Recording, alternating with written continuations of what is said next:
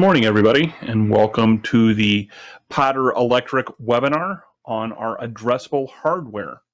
I have all of your microphones muted, so if you have any questions through the presentation, please enter them in the chat dialog, and I will take several breaks as we go through this to answer those questions. All right, so I'm James Brennan. I'm going to be your presenter today.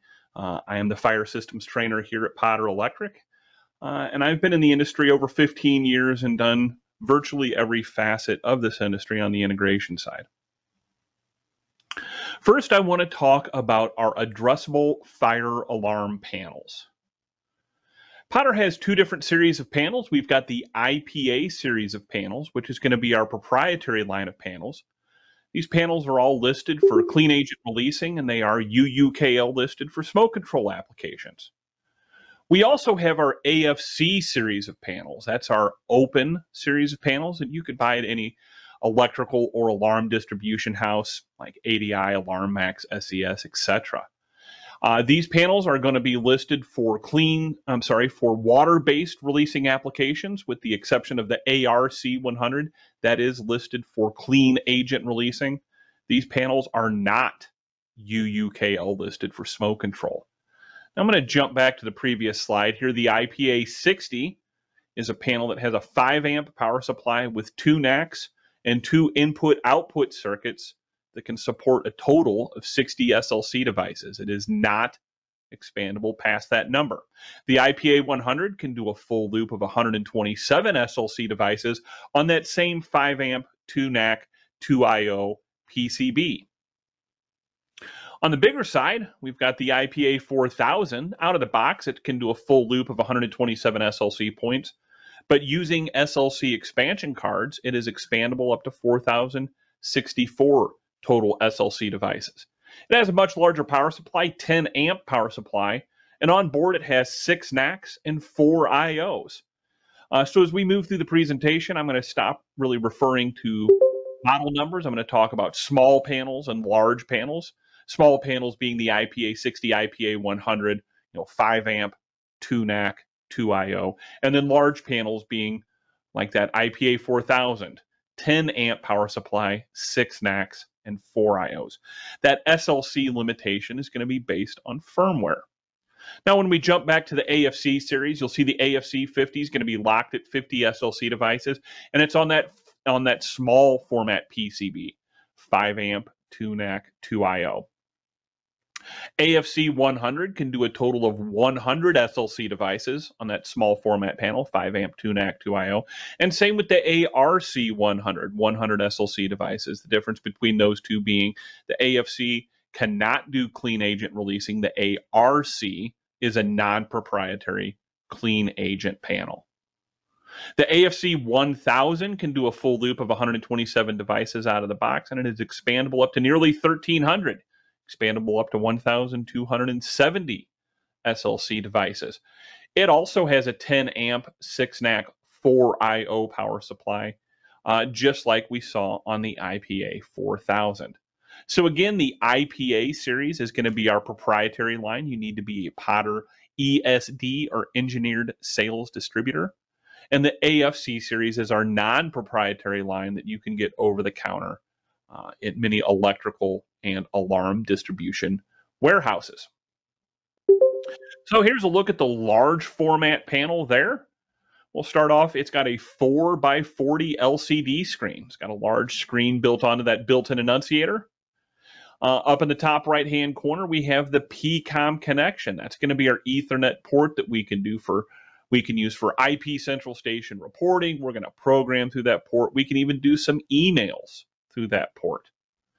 Next to that, we've got our IO circuits. If those circuits are used as outputs as opposed to inputs, they have a 1 amp circuit rating as an output. There's 4 of those IO circuits there on that large format control panel.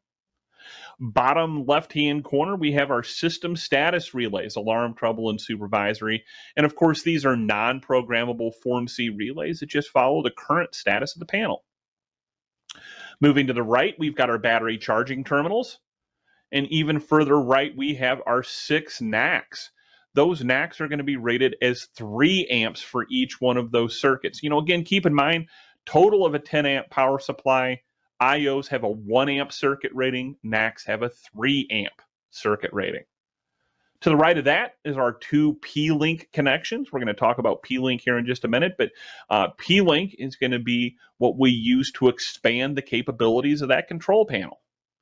And then last and certainly not least is going to be our SLC down there in the bottom right-hand corner. Here's a look at the small format control panel. You'll notice down there on the bottom left is our battery charging terminals. Moving to the right of that is our alarm, trouble, and supervisory status relays. Going across is our two I/O circuits, two NAC circuits, only one P-Link circuit as opposed to two that we'd see on the large format panel, and then finally our SLC. It is worth pointing out I/O circuits can only ever be Class B. They cannot be made Class A. Currently, on those small format control panels, we have a 2x16 display. Please keep in mind that is getting ready to change.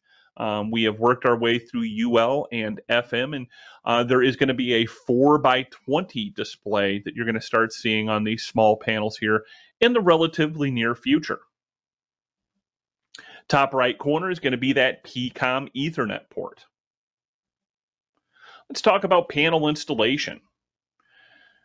All of our panels have a 16 gauge sheet metal door. The large panels have a removable dead front. That dead front is larger than the main enclosure, so you don't need to order a different enclosure if you have a flush mount application because that dead front is larger. Of course, UL says we need to mount these panels on an interior wall, and that's so that we can keep the operating temperature between 32 and 120 degrees Fahrenheit and our relative humidity below 85%. All of the enclosures have a keyhole in the top center there for easy mounting, and of course they all have knockouts provided. Electrical spec, our panels will operate on 120 or 240 VAC, and that is field selectable. There's a jumper that we can make that adjustment with, but they do come out of the factory set at 120.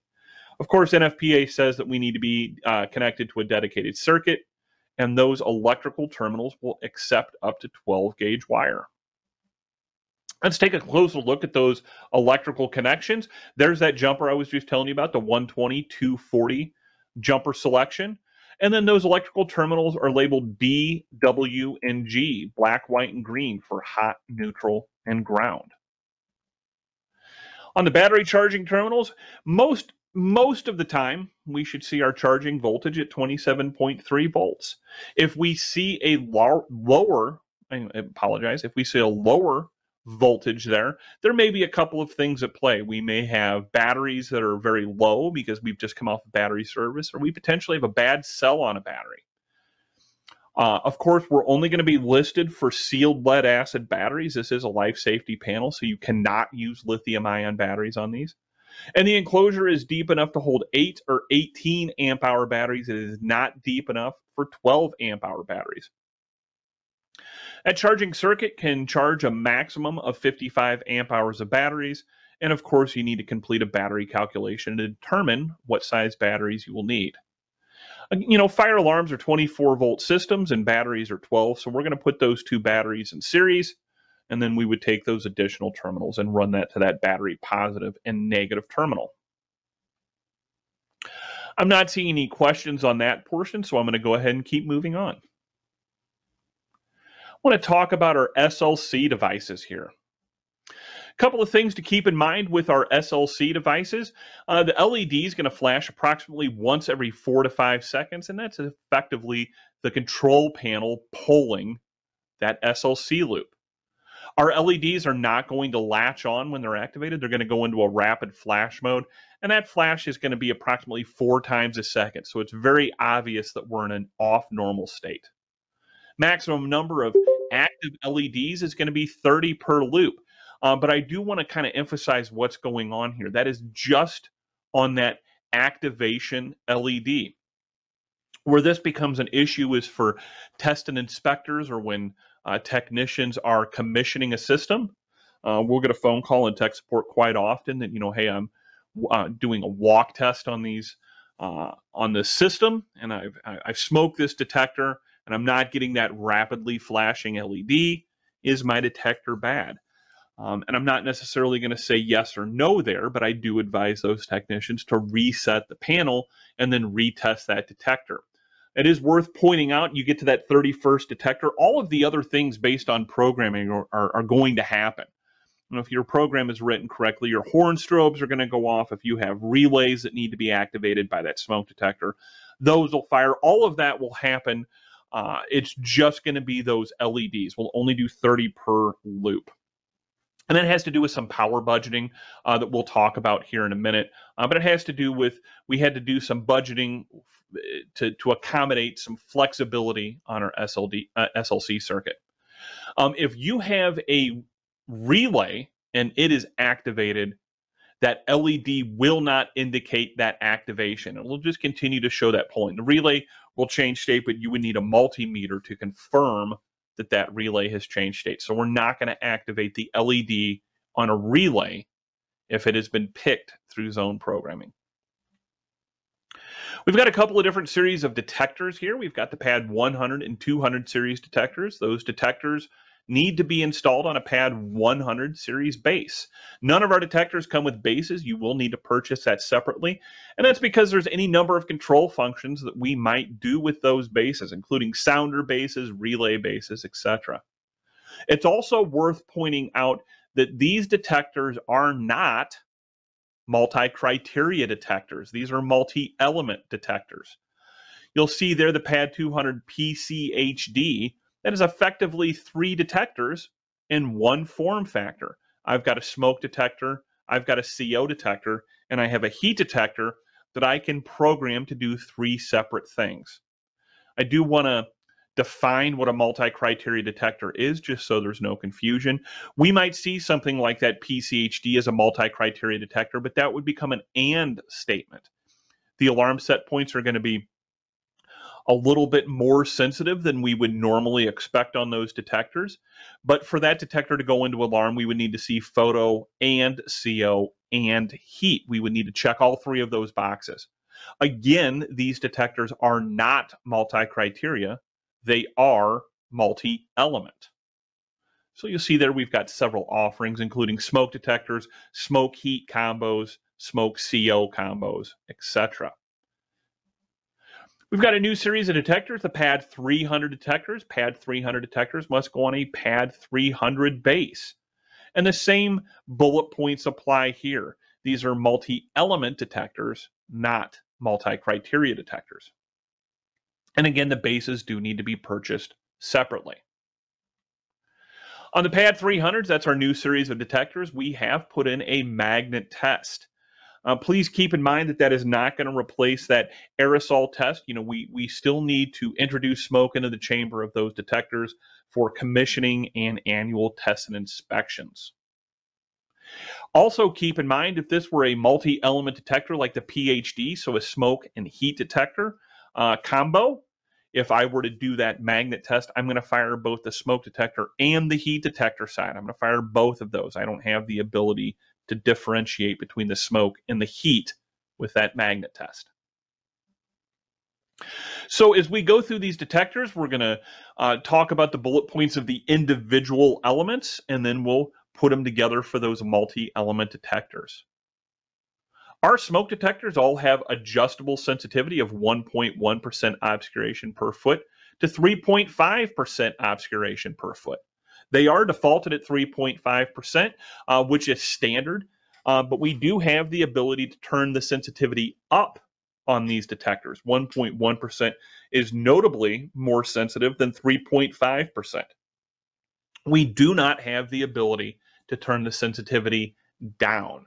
So 3.5 is going to be the least sensitive setting, and that is the default. That's industry standard. And 1.1% is a very high sensitivity for that smoke detector. Moving on, there's our heat detector. If it's just a standalone heat detector, we've got an adjustable set point of 135 to 185 degrees Fahrenheit. It can also be programmed as fixed temperature or fixed temperature and rate of rise being 15 degrees Fahrenheit in 60 seconds. Our heat detectors have the ability to not only monitor upwardly mobile temperatures, at the same time they can track downwardly mobile temperatures, and we can use them for low temperature signaling as well. So you could put one of these heat detectors into an external riser room, and we can monitor that room's low temperature if we're getting too close to being freezing and might potentially, burst pipes on a sprinkler or something, or if you've got a dry system. That low temperature envelope is going to be 0 degrees Fahrenheit to 135 degrees Fahrenheit, but they are defaulted at 40 degrees. On the pad, 100 heat detectors, 100 and 200 heat detectors, 135 to 160 degrees Fahrenheit. We had a maximum spacing of 70 foot. 161 to 170, that spacing dropped to 60 foot. And 171 to 185, that spacing dropped to 15 foot. Now, on the pad 300s, we have a much better thermistor in them. And so across that entire range, as well as rate of rise, we have a maximum spacing of 70 foot. So much better spacing on those pad 300 detectors. Here's our CO detectors. I want to kind of emphasize a couple of things here because I run into a lot of confusion around CO detectors, CO alarms, etc. So on the pad 100 CD, just the pad 100 standalone CO detector, it has an 8-year lifespan. Any of the pad 200 multi-element detectors that include a CO detector, so that would be the PCD, the PCHD, those are going to have a 10-year lifespan. And any detector with a CO detector in the pad 300 line is going to have a 10-year lifespan. And I want to talk a little bit about lifespan. If you were to go to Home Depot or Lowe's and buy a CO alarm, you would notice on the back of that detector there would be an expiration date that would be printed on that. And that's because there's a battery in there. Effectively, that detector, its end of life starts as soon as it comes off of that manufacturing line. On our CO detectors, however, that lifespan has to do with time in service. So if you were to pull a sensitivity report on our panels, you would notice that there's a time in service as well as a life remaining column for those detectors. And that time in service has to do with when that detector is powered up. So if I was to take a pad 300 CD, put it in service for 2 years, and then take it down, put it back in the box, put it on the shelf for another 5 years, when I took it back out of that box, it would still have 8 years of life remaining because it had only been in service for 2 years. It is worth pointing out as well that there is nothing immediate about CO detection. It has to do with CO sustained over time. So our set points are 70 parts per million sustained over 2 hours, 150 parts per million sustained over 30 minutes, or 400 parts per million sustained over 10 minutes. If you're doing a test and inspect, you can put the control panel into walk test, and when that happens, we drop those timers. So to get that CO detector to trigger, all we've got to do is cross that 70 parts per million, 70 parts per million threshold immediately, and that detector will go into alarm. But that's only going to be during walk test. Now here you'll see we've got a photo heat detector. So I've got two different elements. I've got a smoke detector element and I've got a heat detector element. It is worth pointing out that that heat detector is going to be locked at 135 degrees. It does not have an adjustable set point. The reason why this is important is a lot of people want to use these, let's say, in an elevator shaft that's sprinkled, where we need both a heat detector and a smoke detector. But maybe we don't want that heat detector to be locked at 135 degrees. Maybe we want our set point to be a little higher than that. So please keep that in mind. It's part of these multi-element detectors. We're going to be locked at 135 degrees. And that has to do with the ambient installation temperature of the smoke detector. Again, we get those other bullet points for it can be programmed as rate of rise on that heat detector. It can also be put into low temperature work as well. So we can do all of those same things that we saw. The only difference is fixed temperature is going to be locked at 135 degrees. We still have that same adjustable sensitivity on the smoke detector that we saw on the standalone photoelectric smoke detector. There's the PCD. I've got a smoke detector element. I've got a CO detector element. I'm able to put both of those in split mode, as you see down there on the bottom of the screen in the software, and I'm able to have those act entirely independently. I can have my smoke detector having a sounder base sound a temporal 3, and I can have that CO sensor sounding that same sounder base at a temporal 4. For those who are going to be here tomorrow, for the software side of things, you will get to see me program those scenarios with that PCD detector. PCHD has got all 3 of those detectors wrapped up in one form factor. I've got a smoke detector with adjustable sensitivity, I've got a CO detector, and then I've got a heat detector. Again, that heat detector is going to be locked at 135 degrees. I'm not going to get that adjustable set point. Do want to talk about our duct detectors here. The PAD 200 or PAD 300 duct is just an SLC duct detector.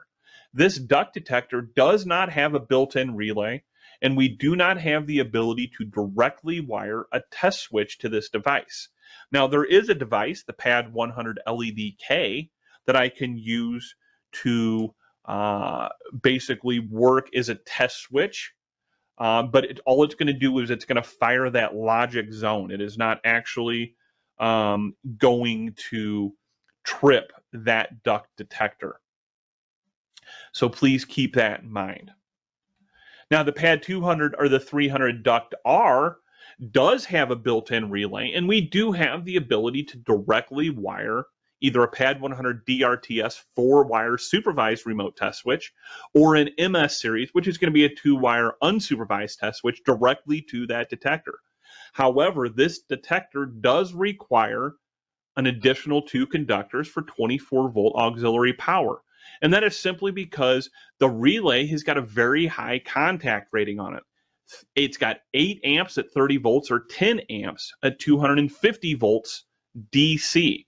So if this detector does not have that auxiliary power, it is going to report a DC power trouble, and there's no way to turn that off. But it does have that built-in relay, and it does have the ability to directly wire test switches directly to the device like you would be used to with a conventional duct detector. The PAD 300 DD is going to be the replacement head for the duct or the duct R in the 300 series, but it is also listed to be mounted directly into a duct or a plenum.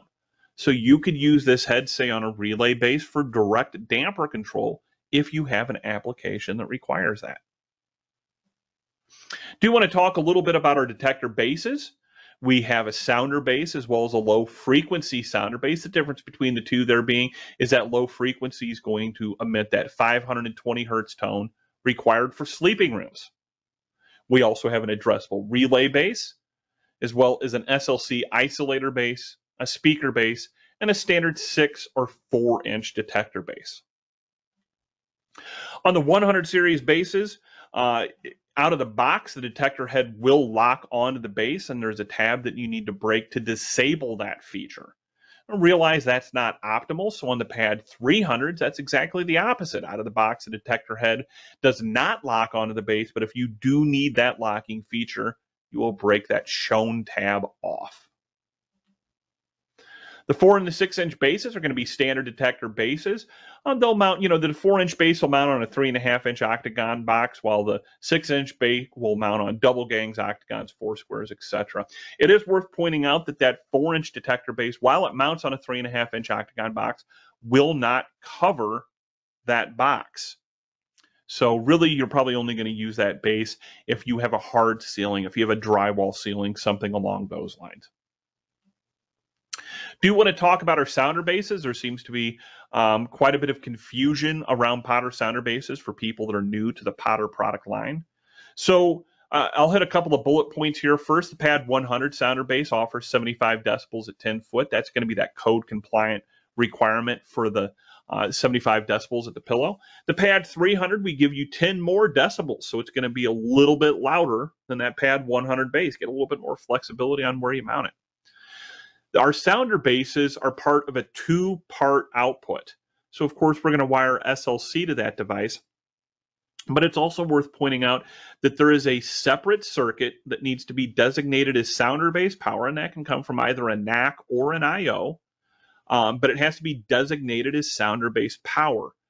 And that circuit is what's going to provide the temporal 3 or temporal 4 pattern that we would require for smoke detectors, being temporal 3, or CO detectors, which would require that temporal 4. So the circuit itself is what's going to designate that pattern.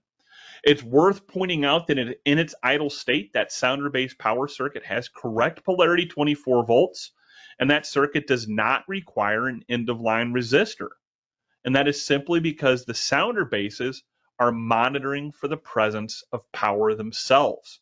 That trouble timer is a 3-second trouble timer, so they would have to go without 24 volts DC for 3 seconds, and then they will enunciate that trouble. That being said, again, that sounder-based power circuit is what's going to pass that temporal 3 or temporal 4 pattern to the sounder base, which will then sound that pattern provided by the circuit. There's the relay base. It's just a 4MC relay. All of our SLC relays have got the same contact rating, 2 amps at 30 volts or half an amp at 120 VAC. That relay base is going to become a subpoint of the detector that's housed on it, much like the sounder bases. I should have mentioned that earlier. It's going to have a subpoint. So we will not actually address this base. We're going to address that detector. And then in the software, we'll put that detector on a relay base or a sounder base, and we'll get a subpoint like you see there on the screen. Low frequency sounder base is going to offer that 520 hertz tone, but it needs to again be on that sounder base power circuit. Now you can put regular sounder bases and low frequency sounder bases on the same circuit because the tone is going to be dictated at the device itself, at the sounder base, where the pattern is going to come from the circuit. It's worth pointing out the PAD 100 low frequency sounder base will only mount on a 4-square box. It only has mounting holes for that 4-square box, and it's got a fairly decent protrusion on the back, so I'd even recommend potentially putting a box extension on if using those PAD 100 low frequency sounder bases. Now the PAD 300 low frequency sounder bases is going to be a surface mount device, so you will not have that problem. There's our speaker base. So it's this is not an addressable device, so we're going to have 2 wires for SLC and then an additional 2 wires for that speaker circuit, but the speaker itself is not addressable.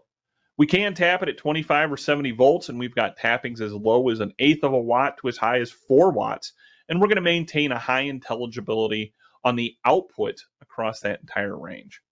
Again, this needs to mount on a 4-square box. It has the same shell is the PAD 100 low frequency sounder base. It looks exactly the same. The difference is this has a speaker, where the PAD 100 low frequency sounder base is going to have that driver and the speaker for that 520 hertz tone. PAD 100 and 300 isolator base is going to offer SLC short circuit protection, and it's going to have an amber LED that indicates if there is a short on the field side of that base.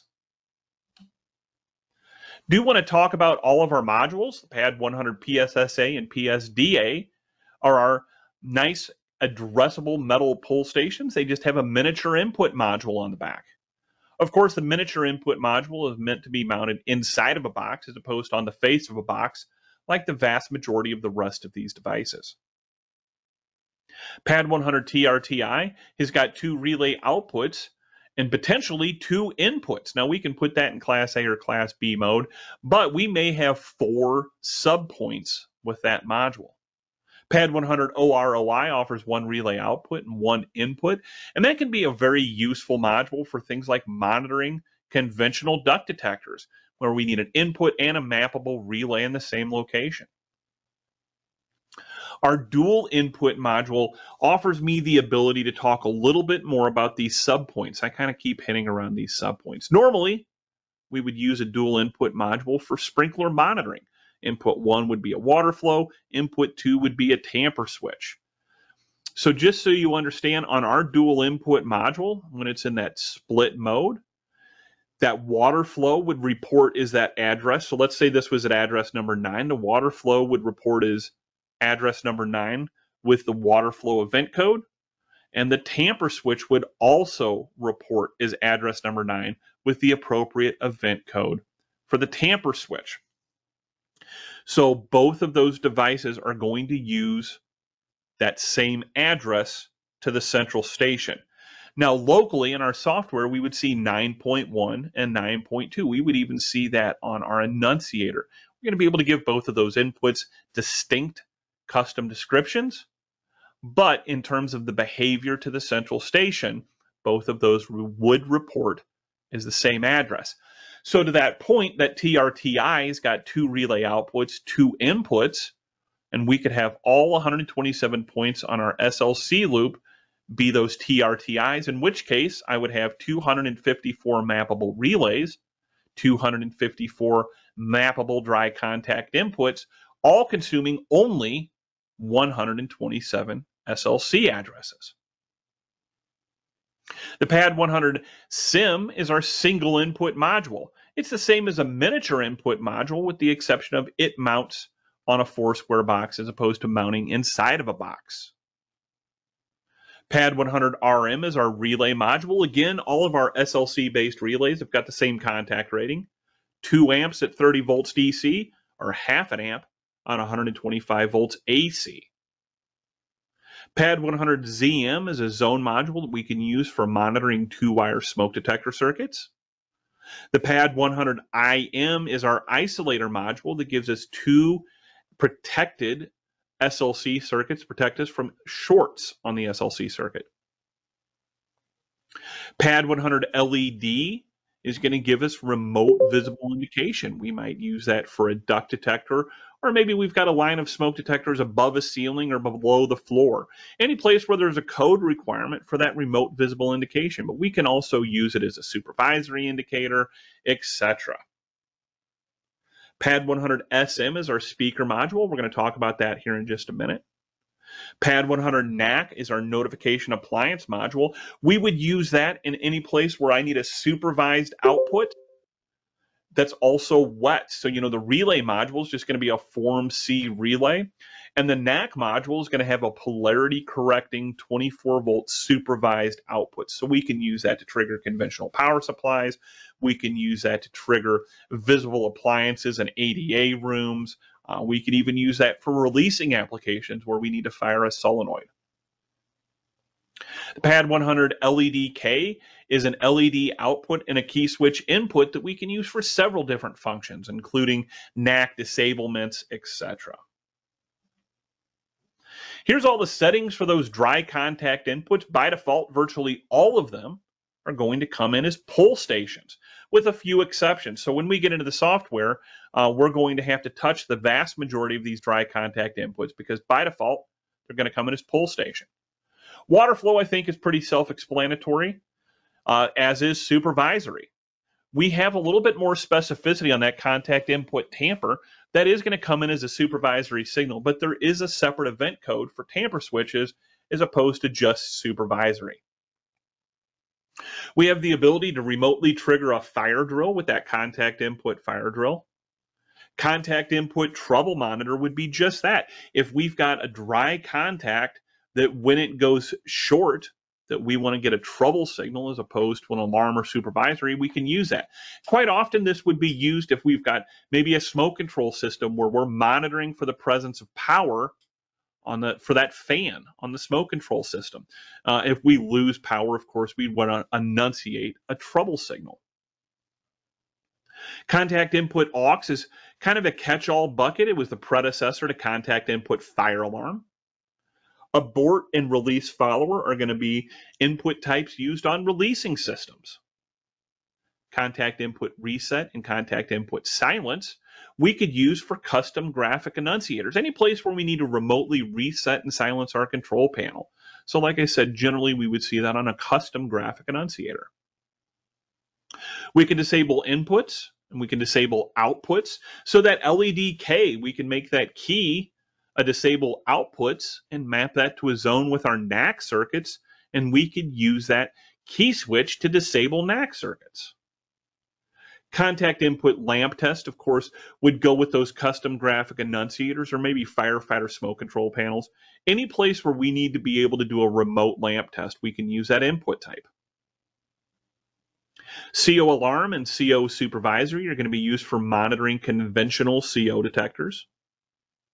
Contact input HVAC restart. That's an interesting input type. Probably not something most people are going to use, but in New York City, there's a very interesting piece of code that says if a fire alarm control panel shuts down air handler units, resetting the panel shall not return those air handlers to normal service. We need to have a privileged input.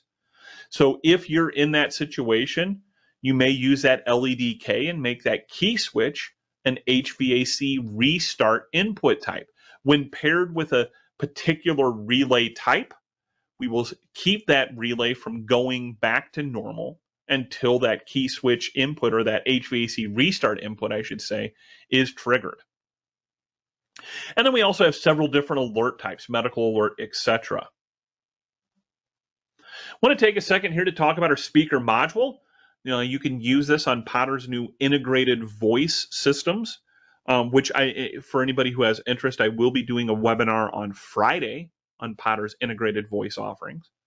We can use this module to effectively make sub-circuits. So let's say I've got a speaker circuit with that I want to have single station behaviors on. I've got a smoke detector in a room, and I want to only have a speaker sound when that smoke detector goes active. So I could put this module on that speaker circuit, and then I can map those two things together.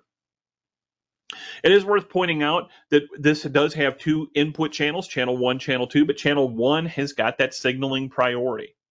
And just the fact that this exists on a speaker circuit, it is going to consume a little bit of wattage.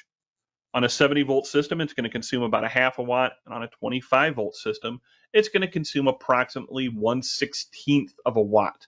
And that is in addition to any speakers that would be on that output side.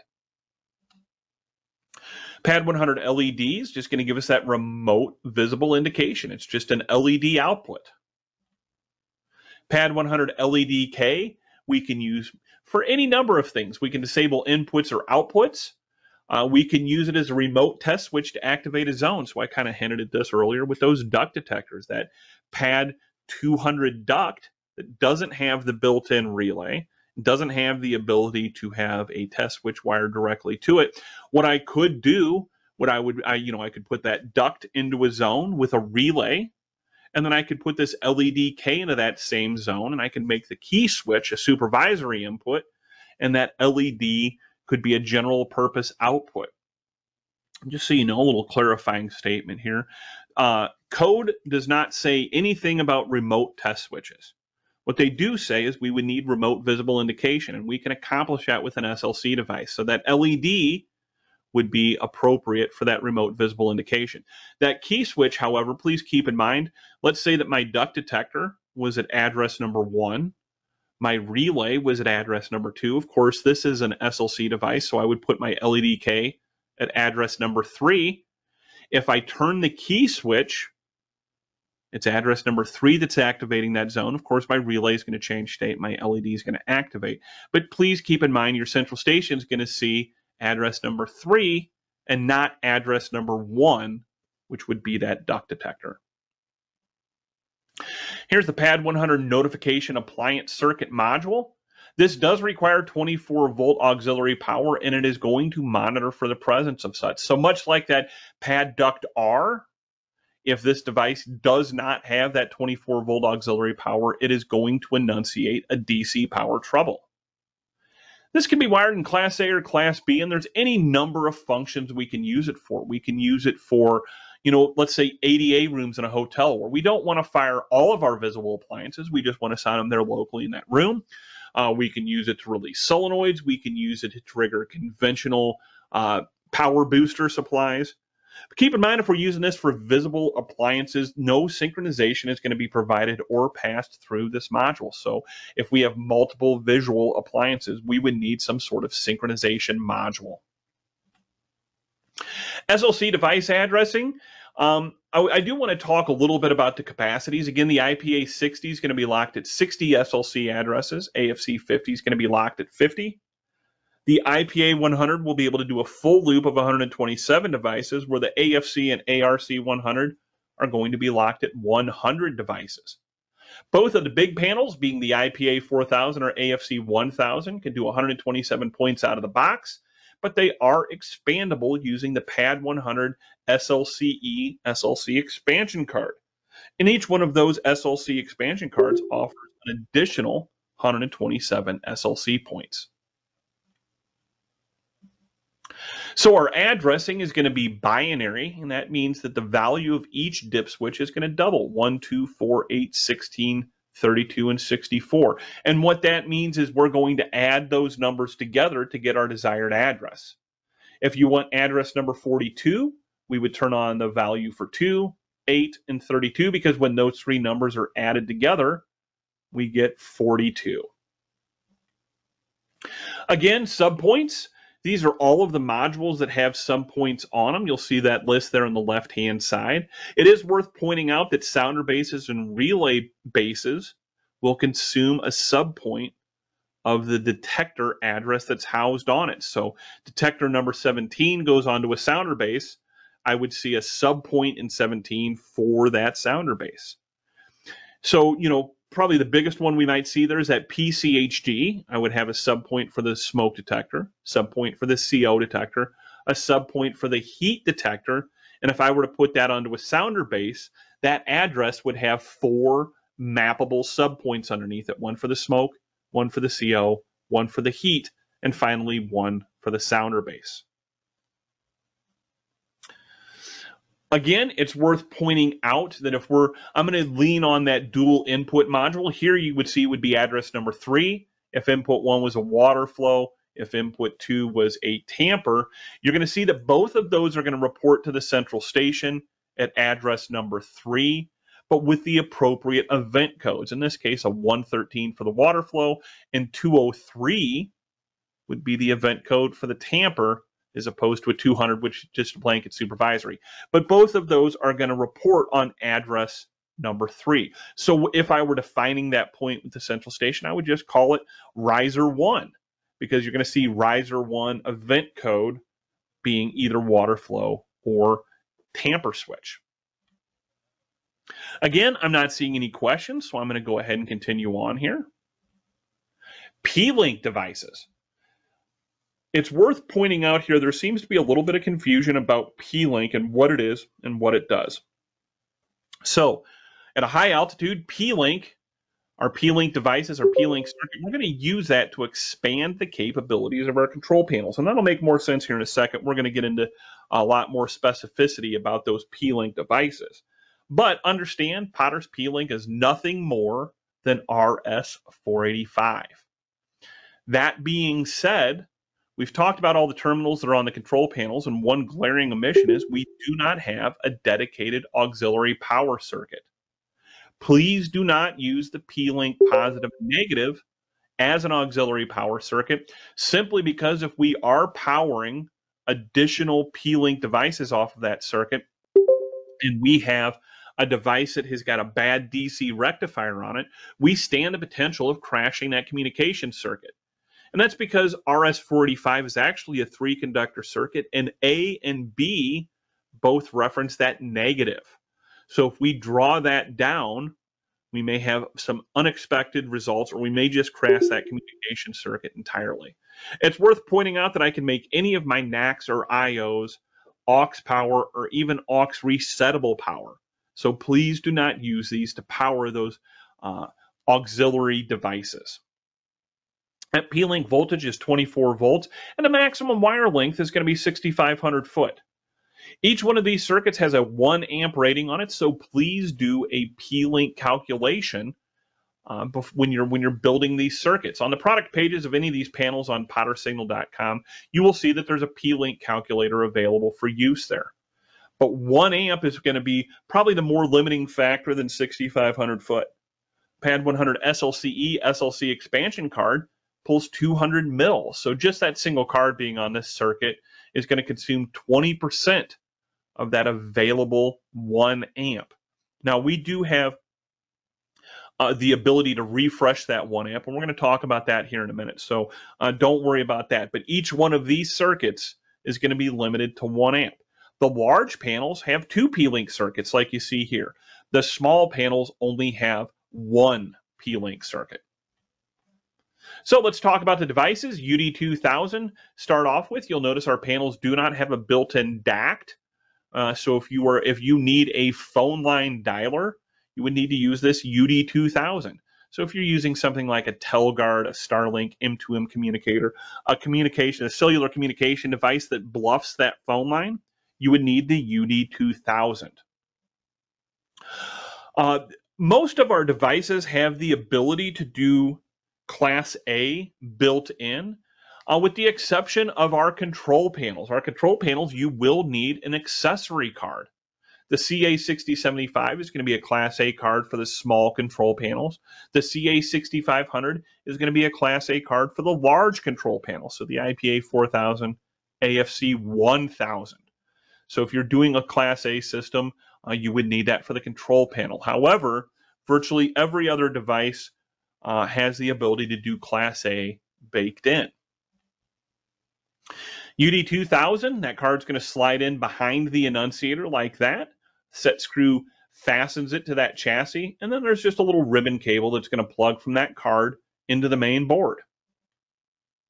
CA6075 is a Class A card for the small panels, and it's going to mount over here on the right-hand side of the control board. Again, it is worth pointing out I/O circuits, even with the Class A card installed, I/O circuits can only be Class B. This card only provides return terminals for NAC circuits, P-Link, and SLC. Card comes on a metal chassis. Going to highly recommend removing that card from the chassis, installing the chassis on the control panel first, and then installing this card onto that chassis. And that's simply because there's an 18-pin jack there that if you try and put this entire assembly on as one piece, you may bend those pins. Again, you'll use those screws to mount that to the main control board, and then you'll mount that PCB onto that chassis. And there's guide pins there that will keep that card aligned exactly where it needs to be. We do have a couple of remote annunciators. The RA6075 is going to be a 2-line 16-character display, where the RA6500 is going to be a 4-line 40-character display.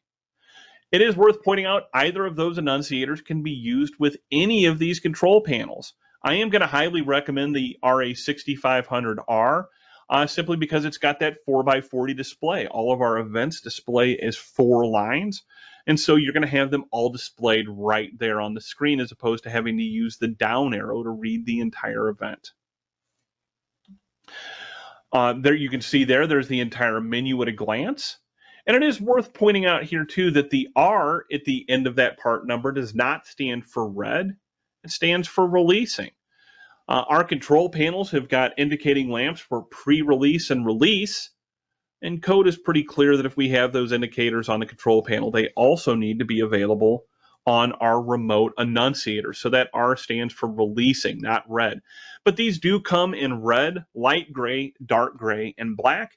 And what you see here are surface mount versions, but there is also a flush mount version of both of these annunciators. These are not key enable type annunciators. It's just going to be a locked door, so you swing open the door and you're able to get to the buttons. It is worth pointing out on both of these annunciators that there's a checkbox in the software that we can make these read only. So that would disable acknowledge, silence, reset, and drill, and we would just be able to view events through that annunciator if that read only option were checked. The annunciator is going to slide into that box. A couple of screws are going to hold it in. You can see there are any number of mounting options: single gang, 4-square, 411, etc. P-Link wiring is pretty self-explanatory: negative, positive, A and B, and we're just going to maintain that polarity through that whole chain, through that whole P-Link circuit. And of course, we need to address our device, and that device address needs to match what we put in the software when we program this device in. There's our addressing dip switch bank there, and 31 is going to be the highest address that we can do. LED 16 is going to be a 16-zone LED annunciator of alarm, trouble, and supervisory lamps. PSN 1000 is going to be our smart power supply. Each enclosure offers 10 amps of power, 6 NAC circuits if everything's in Class B, and we also have 2 fully mappable dry contact inputs that do not consume SLC addresses. So you get 2 free mappable inputs there as well. PSN 1000 also has an isolated P-Link repeater. Do want to talk about a little bit more about these PSN 1000s. We can install up to 31 of these on a system because, again, 31 is going to be the highest address that we can have on a P-Link circuit. 6,500 foot between panels. We're going to talk about that here in a second. That has to do with that built-in repeater. We can have as many as 6 Class B circuits or as few as 3 Class A, but they are kind of independent. What I mean by that is circuits 1 and 2 work as a pair, 3 and 4 work as a pair, and then 5 and 6 work as a pair. So NACs 1 and 2 could be Class B. I can make NAC 3 Class A. I would then lose the ability to map 4 because that would become my return set of terminals for 3. And then 5 and 6 could be B again. The PSN 1000E is going to be that PSN 1000 power supply, but it's in a larger enclosure. In that enclosure, we have the ability to mount 6 of those P-Link stacker bracket cards. So we could effectively build out a sub-panel using the PSN 1000E. I didn't mention this on the control panels, but it is worth pointing out. On our control panels, as well as on the PSN 1000, we have the ability to independently program the end-of-line resistor value for NACs and IOs. And what we mean by that is NAC 1 on the main control panel can be 2K, NAC 2 could be 4.7K, NAC 3 could be 27K, and that's the envelope, 2K to 27K. That's as low and as high as we can adjust those end-of-line resistor values, but we get that same ability on the PSN 1000 power supply, and we can do that independently there as well on those inputs and the NACs. So you'll notice here the PSN 1000 has the same bullet points that we saw on the control panels when it comes to operating temperature, humidity, etc. PSN 1000 is effectively 17 inches by 16 by 3.5, where the PSN 1000E is going to be about 10 inches taller. And again, that is so that we have room to mount those P-Link stacker bracket cards inside of the enclosure like you see there. Let's talk about the terminals on the PSN 1000 here real quick. You'll see that we've got our 2 dry contact inputs over there on the left-hand side. Those will only be Class B, and they can be any of those input types that we saw earlier. Then we have our NAC circuits. Again, they work in pairs, 1 and 2, 3 and 4, 5 and 6. Independently, we can make them Class A or Class B, and each of those circuits has a 3 amp rating. Moving over from there is our isolated P-Link repeater. And then finally is our main P-Link connection. It is worth pointing out on the PSN 1000, we will always use these terminals. We're always going to feed the power supply its data here on the main P-Link. But then we can use this repeater to go out to additional P-Link devices. So if we're running out of that 1 amp of power, we can use those out terminals to refresh that 1 amp and go out to additional P-Link devices. P-Link wiring is pretty self-explanatory, in from the control panel out to the next device. But again, if we're running out of that 1 amp, or if we're at that 1 amp, well, we've kind of hit a wall here. What would we do? Well, I can use those outbound terminals and refresh that 1 amp or 6,500 foot of wire length on that P-Link circuit. Now, it is also worth pointing out that I don't need to program a device to P-Link 1 or P-Link 2 on a control panel. I don't need to tell a device or the power supply even that it's on that P-Link repeater. Once it's a P-Link device, it's good. We've got our communications, and we're just going to use that repeater here to refresh that 1 amp of power or 6,500 foot of wire length.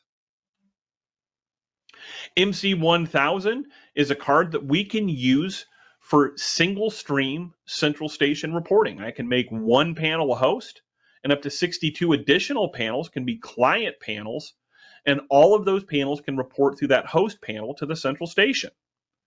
However, keep in mind, we do not get any control functions from the host panel to those client panels.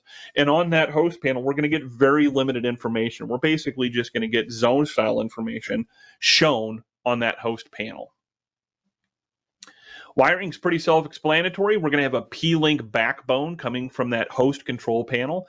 And then each of these cards can host 2 client panels on their P-Link. So this card, let's say if it was at address number 6, may be programmed on 3 different control panels. It would be programmed on one panel at address 6 as the host, and on 2 additional panels as client 1 or client 2 at that same address of 6. So again, when we talk about it's only going to show those general zone styles, you can see there in the software, alarm, supervisory, water flow, etc. That zone style is what's going to show on that host panel. Additional P-Link devices, PAD 100 SLCE is our SLC expansion card, and each one gives you a full loop of 127 points. It is worth pointing out this card cannot be installed on any of the small format panels. So it cannot go on the IPA 60 or IPA 100. It cannot go on the AFC 50, AFC 100, or ARC 100. This card can only be installed on the IPA 4000 or the AFC 1000. DRV 50 is going to give us 50 user configured LED outputs as well as 6 system level LED outputs, so we could use this for a custom graphic annunciator or on a firefighter smoke control panel. RLY5 is really a expansion card for some of our conventional panels, but we can use it. It's a P-Link device, and we get 5 user configured relays with that card. And again, those relays are each independently mappable. Has a little bit higher of a contact rating than our SLC relays, 3 amps at 24 volts DC, or 3 amps at 125 VAC. IDC6 is a card that we can use to monitor 2-wire smoke detector circuits, but it is going to require additional power. I apologize about the animations here. I'm just going to scroll through that. FCB 1000 is a card that we can use for IP central station reporting only. We're going to add an additional Ethernet port. We're not going to turn off the PCOM port on our main control panel, but this will give us an additional Ethernet port for central station reporting. And there's any number of reasons why we may want to use this, primarily being that we may be more than certifiable Cat5 length away from that modem and router, 328 foot or 100 meters. I think the other and probably more pragmatic reason would be that any time that we take that alarm signal and we go onto a customer piece of equipment, that switchgear, that all becomes part of the critical path. So any piece of equipment that signal may go through to get to that modem and router, in other words, the internet at large, needs to be provided with standby power. And that can be a fairly big lift. So we might use this FCB 1000 to get that Ethernet port as close as possible to that modem and router, where we have much, much less devices that we need to give that standby power to. The FIB 1000 is a card that allows us to convert that 4-wire P-Link RS-45 from copper to and from fiber optic cables. So if we've got a multi-building campus where we're going from building to building off a single control panel, we may want to use this to traverse from one panel to the next, as opposed to putting copper underground, etc. There's any number of logistical issues we may have there, where fiber is going to be much more desirable for between buildings. SPG 1000 is a serial and parallel printer card that primarily I would say we would see on smoke control systems. There is a code compulsion for printer on systems doing smoke control, and that SPG 1000 will offer us that ability to print that. A couple of cards come in a 19-inch rack mount, FIB 1000, FCB 1000, and the SPG 1000 are available in the stacker brackets or in a 19-inch rack mount like seen here. So speaking of those stacker brackets, you can see why they're called stacker brackets, and it's because those P-Link cards come on these brackets that we can stack. Depending on the enclosure, we might be able to go as high as 3 and 2 wide. So the IPA 4000 or AFC 1000, we have the ability to mount 6 P-Link cards in there on these stacker brackets, 3 high, 2 wide. PSN 1000E has that same capability. You can see here there's the PSN 1000E with a card in it, and to the left is an AFC 1000 with a stacker bracket card in it. A couple of accessory enclosures, not much to say about those. Those are just empty enclosures that will hold additional cards. So we could build out sub-panels using these accessory enclosures or the PSN 1000E. So I want to talk a little bit about P-Link capacity. The small panels, we're going to be locked at 64. The large panels, we're going to be able to do 128 P-Link devices. Most cases, we're going to be limited to 31, and that's going to be the highest address that we can have. FIB 1000 is that card that takes our P-Link to and from fiber. So, of course, we're going to install that in pairs. We'd be limited to 30 there. LED 16, DRV 50. On the small format panels, we're going to be locked at 10, and that has to do with power consumption. FCB 1000 or the UD 2000 are communication cards, and of course we would only ever put one of those on a control panel. The addressing is again binary, much like we saw on our SLC detectors, but it is worth pointing out, kind of something that causes some confusion here is if I can do 64 P-Link devices on a small panel or 128 on a large, and 31 is my highest address, that really doesn't seem to line up. So here's the deal. I can have multiple distinct devices at the same address, and my system is smart enough to know the difference between those device types. So what I'm trying to say is I can have a UD 2000 at address number 1. I can have a remote annunciator at address 1. I can have a PSN 1000 at address number 1, and I'm going to be just fine. The system is going to know that those are distinct device types at that address. What I cannot have is 3 PSN 1000s all at address number 7. I would have to have those on separate addresses because they're the same device type. Again, it's binary addressing, so 1, 2, 4, 8, and 16 are going to be the value of the dip switches, and then we add those numbers together to get the desired address. Again, I'm not seeing any questions, so I'm going to go ahead and keep going on here. Output circuit configuration. Small panels may have a total of 4 outputs over 2 NACs and 2 IOs if both of those IOs are programmed as outputs. Again, NACs have a 3 amp rating, IOs have a 1 amp rating. NACs can be made Class A on a control panel with a Class A card, but IOs will only be Class B. Those small format control panels only have a 5 amp power supply, where the large control panels have a 10 amp power supply. Those large panels may have a total of 6 outputs over 6 NACs and 4 IOs. PSN 1000 is going to be that intelligent power supply, and it may have as many as 6 Class B NAC outputs. 10 amp power supply, but this has to be paired with an AFC or an IPA panel. So this is going to wire on the P-Link. That P-Link is going to provide communication as well as synchronization on that 4-wire circuit, as well as report back troubles with a high level of specificity to that control panel. So panel number 17, NAC circuit 4 is in trouble. We're going to see that spelled out on our annunciator. All right, so again, adjustable end-of-line resistor value, but 5.1K is our default. I do want to talk about the designation for each of these circuit types. NAC general purpose is just going to be a polarity correcting 24 volts. There will not be any synchronization attached to that circuit. Aux constant and aux resettable are going to be circuits that do not require an end-of-line resistor, but of course aux constant is just going to provide 24 volts DC, 24 hours a day, 7 days a week. Nothing will cause that circuit to change its state. Aux resettable will do the same thing, with the difference being that that will drop power when the panel's in a reset cycle.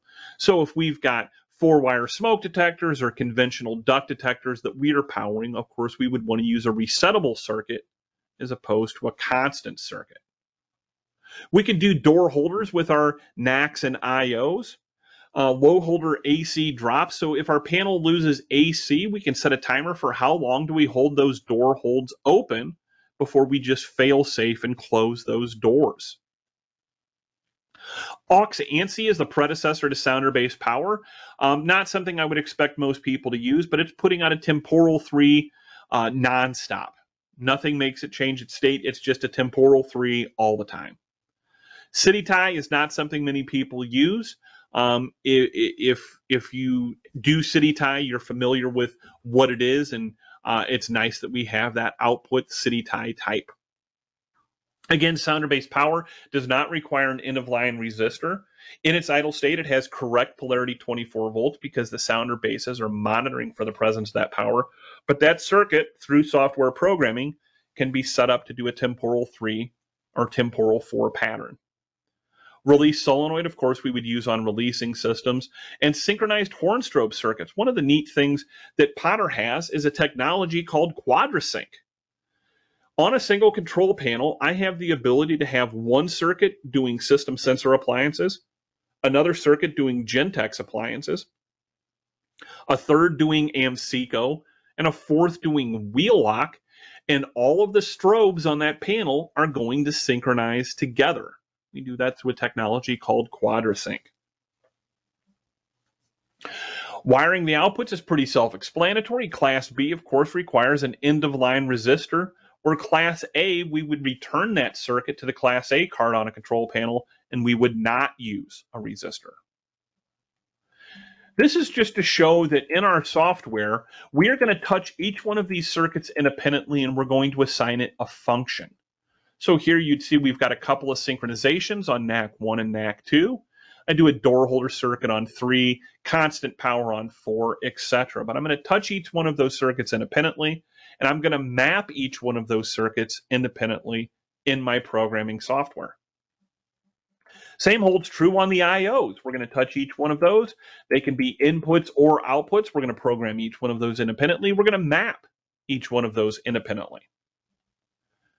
Again, on our power supplies, PSN 1000, we're going to have that same thing. We're going to see each one of those circuits available as a distinct point in the software, and we're going to assign it the appropriate function. We will then map that function in the zone program as needed. I do want to talk a little bit about our relay outputs here.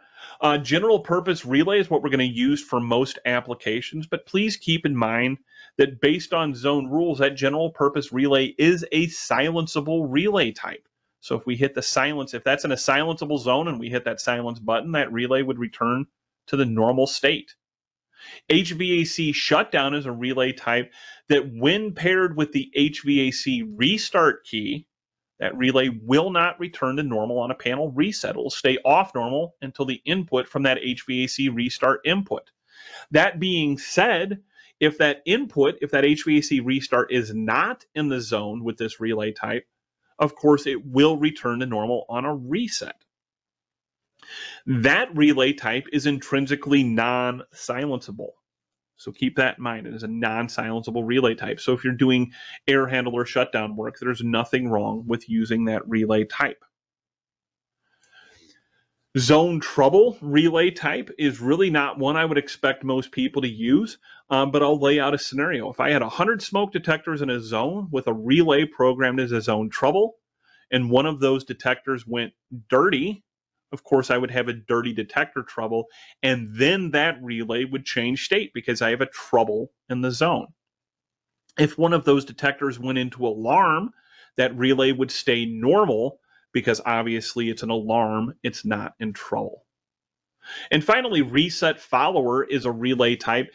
It does have to go into a zone because it's an SLC type, but the only time that relay is going to change state is if the panel is in a reset cycle.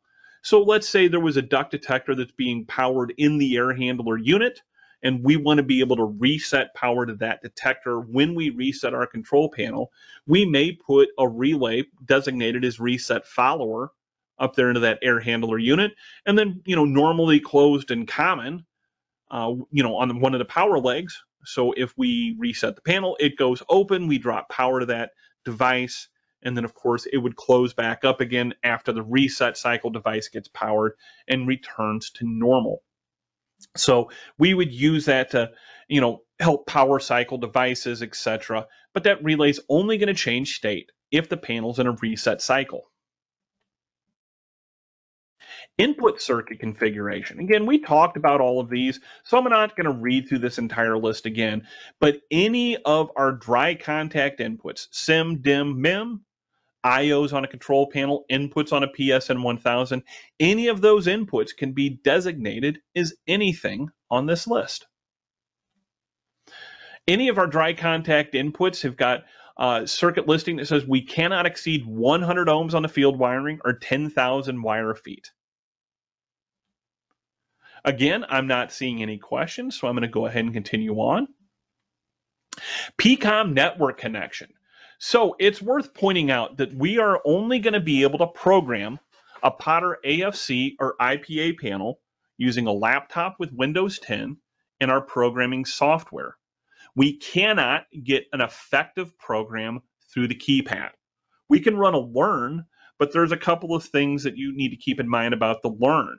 All of our dry contact inputs, we don't know what they are. So the vast majority of them are going to be designated as pull stations. We also don't know what kind of behaviors you want to do. So everything's going to go into zone 1.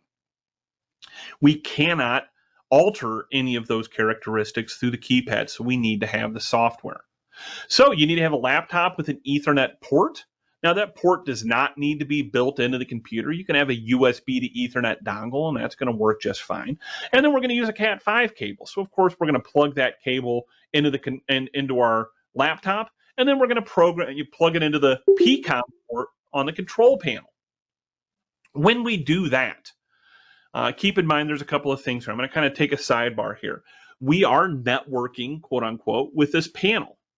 There are two different thoughts in networking, and I think that's probably the wrong way to put it, but DHCP is Dynamic Host Command Protocol, and that means that my device does not have an IP address and it is reliant on something else on the network to give it an IP address.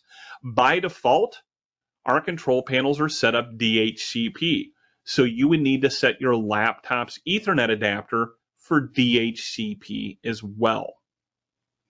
You can also program the panel to have a static IP address, which means that it always has the same IP address. That's not a problem, but keep in mind if you're going onto a customer's network, you need to talk with their administrator and have them give you an address before you just assume that you can use a certain address, because you may run into IP conflicts if you plug a static IP address into your control panel. So normally, our panels are probably not going to be on a customer network, so we would plug our laptop's Cat5 cable into the panel, into the laptop, and then the process is going to take somewhere between 30 and 45 seconds. That panel is asking it's going to recognize that there's a connection. It's asking your laptop if it can be given an IP address, and of course your laptop is not able to assign an IP address.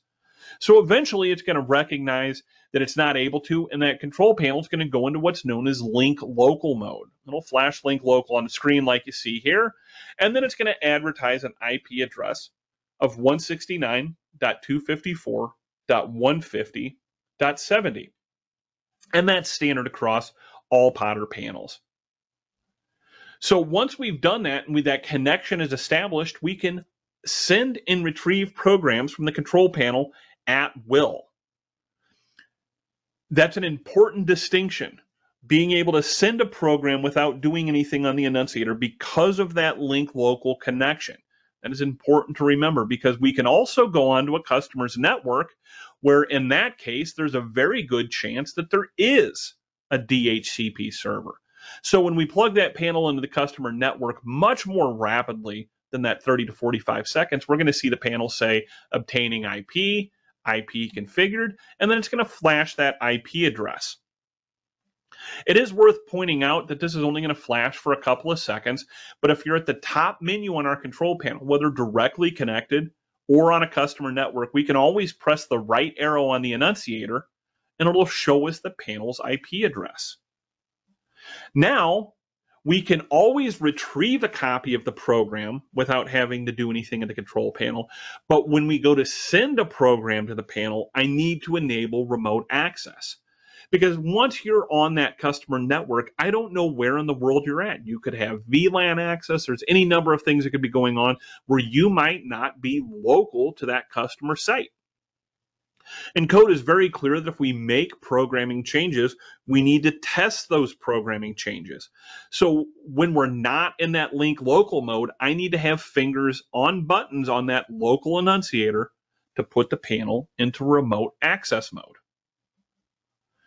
Once we have internet, we can do central station communication via IP, and there are a couple of bullet points I want to talk about with IP communication. NFPA says it is listed for sole path. And basically, once we get to the internet at large, it's called the web for a reason. There's virtually limitless ways for us to get from our control panel to that central station receiver. There's not going to be any sort of single point of failure. One of the interesting things about IP communication is this thing called a checksum. At the end of every data packet, the control panel will say something along the lines of, I sent you 165 bits. And the receiver will say, well, I only got 150. That's going to prompt the control panel to send that entire data packet again to make sure that everybody gets the correct message.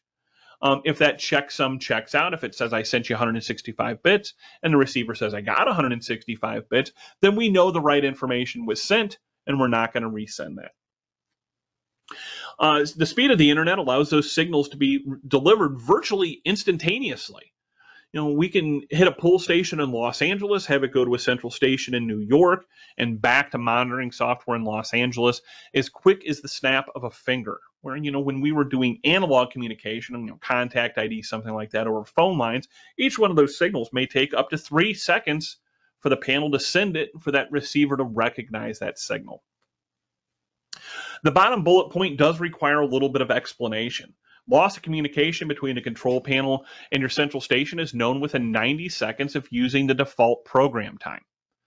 So I want to zoom out just a little bit here so you understand this. Every 20 seconds, the control panel is going to send a message to the receiver that says, I'm here, and the receiver is going to answer, I hear you. It's a simple call and response.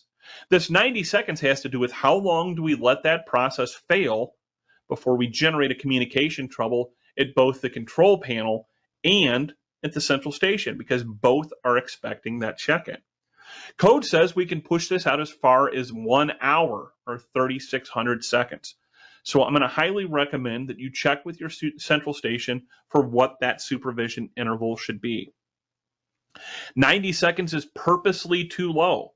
We'd rather generate unnecessary communication troubles and prompt that conversation with your central station that assume that it should be set at 1 hour. Some central stations are half an hour. Some are going to be 15 minutes. The vast majority, in my experience, are at 1 hour. But please ask your central station what that communication supervision interval needs to be set for. A couple of things to consider. Again, our connection is going to be going through customer equipment, and so now we need to provide it with standby power. So the less equipment, the better. That's why I like that FCB 1000. I can have my modem, my router, maybe a little 1 terabyte switch right there, where I'm very close to that public side of the internet connection right there, and I've got several small current draw devices with which to provide the standby power, as opposed to multiple full network switching racks. On the cost associated with IP versus other formats, where can you go anymore where there's not internet in the building? It's very few and far between. Though I do realize if you're doing new construction, everybody's waiting on us for the CO, and the internet guy is generally the last one in the door. So please keep that in mind. Our control panels are compatible with SureGuard IP receivers, which are the gold standard. It's worth pointing out, most people probably don't realize this, that if you're doing cellular communication, at the end of the day, you're actually doing IP communication to your central station most of the time. That communicator, that cellular communicator, is relaying that signal over cellular to a network operations center, which is then relaying that over IP to your central station. For the most part, there are times when it may be over phone lines, but that is exceedingly rare. So one of the other neat things is, out of the box, our panels are able to send and receive emails. This is not a subscription. You don't need to buy anything, but if we have internet on that PCOM port, again, this is not the FCB 1000 port. That's going to be for central station reporting only, but we're not turning off the PCOM port. So if we get an internet drop to that, we can send and receive emails with our control panels. Every panel has a built-in email address, and it's going to be the netbios@potterlink.com. So you'll see on the heat sink over there on the right-hand side, IPA60, etc., at potterlink.com. So in the software, we have an email reporting screen. We can do status emails. We can schedule reports. We can even enable email requests. Status emails are going to be alarm, trouble, supervisory, etc., and they're going to be sent when the condition occurs. Depending on how rapidly those conditions are coming into the control panel, that email may contain more than one line item in it. So maybe a pull station, a smoke detector, etc. There's an example of an emailed system status. AFC 1000-0000-1783, that I have no frame of reference for that. So in the software, there is a job details tab that we can fill out some fields, and that's going to be written into this email. Training cell number 8 at Potter Electric in St. Louis, that gives me a frame of reference. I know what panel that is. You can see down here, we've got multiple events that came in. The pull station was pulled at 8:28 and 22 seconds. And 5 seconds later, the system was silenced. We can schedule history and detector status reports daily, weekly, or monthly, and it's going to be attached to that email as a text and an Excel file. I'm a big advocate for our reports, both history and detector status, and I like this feature, but I think there might be a better case for it here in just a moment. That's going to be emailing service reminders. That's a separate tab on the software, and we can send these emails to up to 20 different email addresses, and we can write our own message in the body of the email and attach a history and a detector status report to it. Personally, I like using these for annual test and inspection reminders. You attach the history and the detector status because I want to equip that technician for the best possible outcome. When I look at that history report, if I've got all of my 4,000 events in the history buffer that are written within the last 6 months, I'm probably going to have a fairly heavy service lift out there. I've got a very active panel. However, if 5 items have been written last year, I've got a pretty healthy panel. Now on that detector status report, the nice thing about that is I can see if I've got detectors that are nearing a dirty detector status, so I can be preemptive. I can clean those detectors. And I can also see if I have CO detectors that are nearing their end of life. So again, it gives me that actionable intelligence to set that test and inspect up for the best possible outcome. I might reach out to the customer and say, we've got 5 detectors that are getting close to being dirty. We've got a couple of CO detectors that are nearing their end of life that need to get replaced. And we can open that service call before we even do the test and inspect so that we have the best possible outcome. We can also send an email to the panel, but it needs to be from a pre-programmed email address. So I'm going to recommend not using a named account. Don't use jamesb@pottersignal.com because if I were to leave, who's going to be able to access that email account and send that panel an email? So you may want to use a shared account. Service@abcfire.com might be more appropriate. In the subject line, we can put configuration, status, or history. And within about 10 minutes, we'll receive those requests back. We can get a current panel history, a sensitivity report, or even the current panel program. And the reason why I say 10 minutes is the panel is going to check for email every 5 minutes, and then there may be some latency in us receiving that email. In my opinion, this can become very, very useful for those middle of the night calls. A customer calls you and says, my alarm panel is going off at 2 o'clock in the morning.